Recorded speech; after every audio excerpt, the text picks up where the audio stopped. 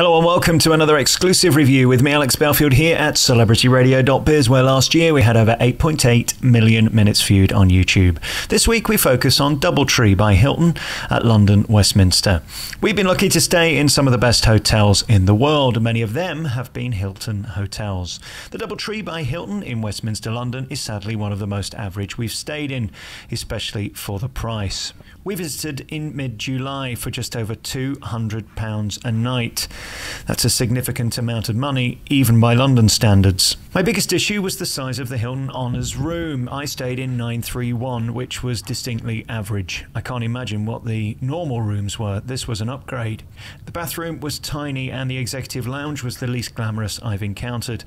Most spectacularly of all, there's no TV, just a tiny Apple computer. Speechless.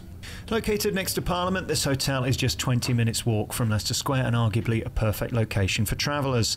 Let me be clear. Obviously, with Hilton, the rooms are spotlessly clean, have everything you need, but it's all relative. You get tea and coffee, an ironing board, and complimentary water in room. However, I have never heard of a hotel room not having a TV. How do you watch a 12-inch computer screen from your bed? The remote was clumsy too, because it's not a TV. There is, however, free Wi-Fi throughout the property. The executive lounge is the most claustrophobic and glamorous lounge I've been in. Even the food is average, meatballs and pizza and snacks last night, all carbs. I couldn't eat any. There was no salad, etc., which I thought was a standard.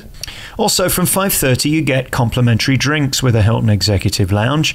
There's wine and beer at Doubletree Westminster, but no spirits. I don't want wine or beer, I just wanted my vodka Diet Coke. I couldn't have that either. Unheard of in my experience. I will say the breakfast in the restaurant was quite lovely. I called into the Executive Lounge, but for some reason it just wasn't appetizing. It was just unappetizing. The restaurant is far better value, has a superior variety of food and overall dining experience. 4-star for the breakfast. For the above reasons, I won't be returning to this property. This 4-star hotel gets just 3+ stars from me right now for value and overall experience. A great shame and disappointing. You do, however, get a free cookie on check-in, which is wonderful if you're 6 years old. That's another first for me. Some you win, some you lose.